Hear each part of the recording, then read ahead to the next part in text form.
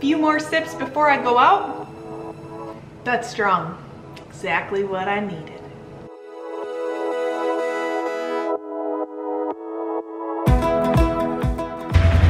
Somehow, this has become an extra garbage can. It drives me nuts. Anytime I need to use the Ranger, there's always garbage in the back. Look at Jason's tools.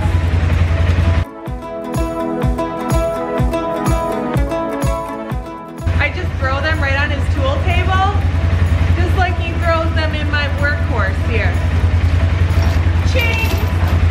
Really?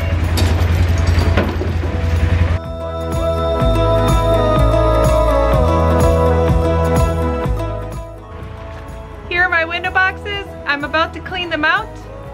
For winter time, I dressed them up with some pine boughs, and now it's time to get them cleared out just because it's a nice day and because I feel like getting my hands dirty. So you want to be sure to always put on a pair of work gloves if you're working with pine.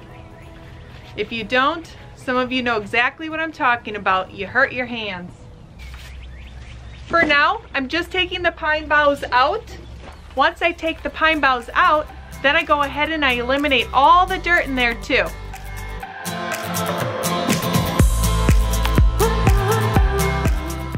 So my next step is to eliminate all of the soil in here. I shovel out all of my soil in my window boxes every year, and I put all fresh new potting soil in every year. If you're on a really tight budget, because potting soil can get expensive if you plant up a lot of containers or window boxes, to where you can always just eliminate 50% of that soil in your window box and then just replenish it with 50% new potting soil.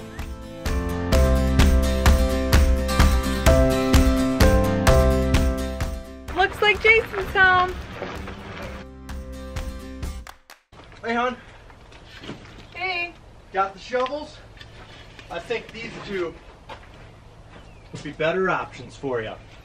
All right. They're not as tall. Bringing in an easier workload for me. Look While at I'm eating my raw pepperoni. He offers a smaller shovel, but he doesn't offer the hand. Here's a shovel. Let me know when you're all done. Jason built me these window boxes. So what'd you use, Jason? So, for the back. Jason, tell him what you used. So for the back and the bottom, I used a wood composite. So it's actually a, it looks like wood, but it's a lot more durable. It doesn't need to be painted and stained as often. So on the back and bottom was wood composite, and then on the front and the sides was a 1x12 cedar. So that is stained, and with cedar, front and sides will have to be replaced probably in a year or so. You can see here there's already a little bit of cracking, and that's just what happens with cedar. It's a soft wood, and over the years it kind of disintegrates. So it held up good for about 4 years now. 4 years. Yeah. He stands and admires his window boxes. And one other while thing. I do the dirty work. Poor Casey. Poor Casey. And one other thing too, I drilled holes through the bottom of here.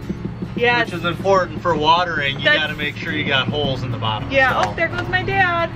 He's making another shipment to the city, which I caught on video today for the new Homestead Growers series. Yep, but Jason made a great point here. We put the drainage holes in the bottom so that way, you know, when you water, the water has somewhere to drain. I've talked about that many of times. For some of you that are new to gardening, you may not know that. You need some type of a hole for drainage. One other cool thing about the holes too is, you know, like once it starts to drain out the bottom, you know that you've watered it all the way through, which is kind of nice. So once it starts to drip out the bottom, you're good, right? Yeah. Look, he's confirming. I learned that. He's confirming with the boss. Uh-huh. Yep. I think I'm right there, but I just gotta make sure. So. Yep. He's right. Yep, Jason, just dust it off now. My job's done. So the next step that I go ahead and do here is I'm gonna go change into my scrubs. Yeah, okay. He's gotta go get out of his tighty whities. Okay, so what we do here, the next step is, it's really dirty up here on this windowsill. Before I go ahead and I put new soil in here for the season, I will end up going and spraying all this down just to get all of that dirty dirt out of here, because you don't want to start off with a dirty canvas. So if you had a bad bug problem last year, a good idea if you're using old pots or even redoing your window boxes this year after you had maybe aphids or thrip, spider mites, whitefly, it's always a good idea to clean those up with a Dawn soap, or mix in some neem oil into that and even some peppermint oil, really scrub and stuff. Get things cleaned up. Start eliminating some of those, you know, problematic areas that may cause bugs in the future, in the mid-summer time when we all kind of have an issue with that. All right, well, I've got 2 more boxes to go and about 3 more planters that I stuffed these puppies into. I'll get her cleaned up, and that won't be the end of my day, because then I've got a whole night into around 2, 3 in the morning of video editing. I love what I do, and I'll just keep bringing it to you guys this season. All right, we'll see you guys. Have an awesome day. Oh wow, Jason, way to pitch in.